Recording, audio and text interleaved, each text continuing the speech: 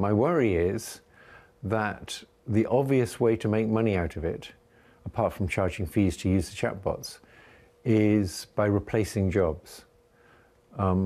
The way you make a company more profitable is replace the workers with something cheaper. And I think that's a big part of what's driving it. Is it a winner-take-all in the end? I mean, in terms of I the don't basic know. I don't know. I mean, one thing I should say is that this is sort of uncharted territory. We've never had things almost as smart as us, which we have now, or things smarter than us, which we'll have soon. We've never been there. We've had things in the Industrial Revolution that got more powerful than us, but we were always in charge of them.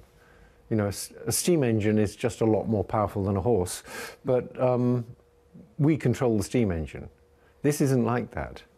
Also, if you got unemployed because you used to dig ditches, now you have to do something else, you could get a job in a call center. But now those jobs are all going to go. It's not clear where those people go. Some economists say these big changes always create new jobs. It's not clear to me that this will. And I think the big companies are betting on it causing massive job replacement by AI, because that's where the big money's going to be.